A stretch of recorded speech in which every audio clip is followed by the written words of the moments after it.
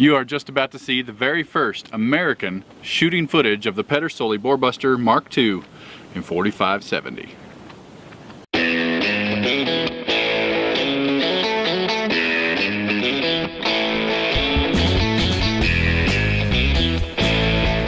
Hello folks, and welcome to the Adventure Cowboy channel. I'm Clayton Markser.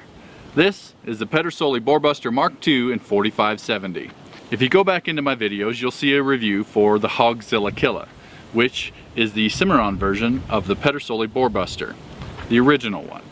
After the original Boarbuster had been out for a little while, I was offered the opportunity to sit down with Mr. Pedersoli himself and start sketching out some redesigns of the Boarbuster rifle. The results of all that redesign is the Pedersoli Boarbuster Mark II. I've been testing this Pedersoli Boarbuster Mark II really hard for the last several months, and I hunted with it a lot. And I was even able to take an elk with it. The very first elk ever taken with a Pedersoli Boarbuster Mark II. This is not the full review video. That video is coming up really soon. However, recently I was testing the Boarbuster Mark II with several different kinds of ammunition, and I wanted to see how well it fed. And I thought that the performance warranted its own video. So check this out. To test the feeding reliability of the Boarbuster Mark II, I'm loading 5 different rounds with 5 very different projectile points into the magazine. The first round will be a Hornady 250 grain monoflex bullet. The second round will be a Powder River cartridge 350 grain round nose flat point. The third cartridge will be a Hornady 325 grain lever evolution. The next cartridge will be a 300 grain Remington jacketed hollow point. And the final cartridge will be a Powder River cartridge 430 grain flat point hard cast. I've loaded 5 very different rounds into the magazine.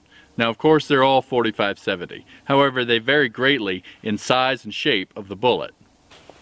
I'm going to shoot these 5 cartridges as fast as I can work the lever. I'm not going for any sort of accuracy here. I'm really just trying to see how well the gun is going to feed all these different types of bullets.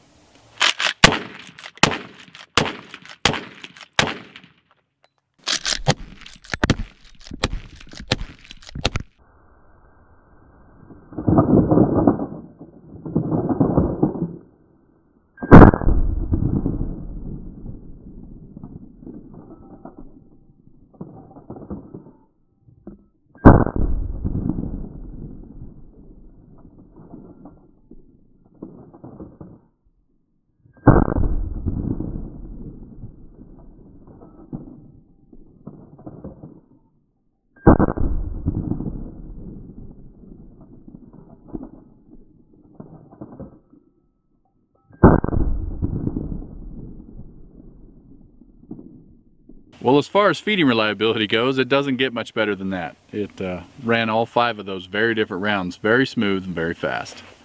For an 1886 action and a big 4570 cartridge, that was pretty fast. And likely the only reason you'd ever need to fire a 4570 that fast is if a big grizzly bear's coming after you and you gotta save your life.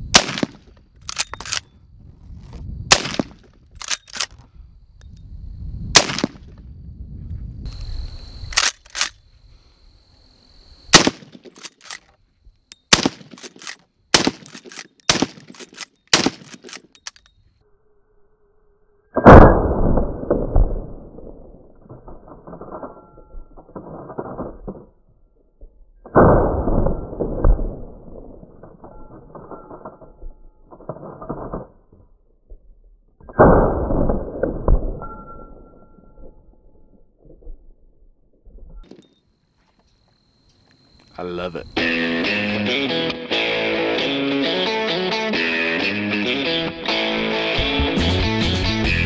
Old Ferguson and I really appreciate you watching this video. If you'd like to keep up with our content, please click the subscribe button down below. And if you'd like to see more of our videos, click one of these links.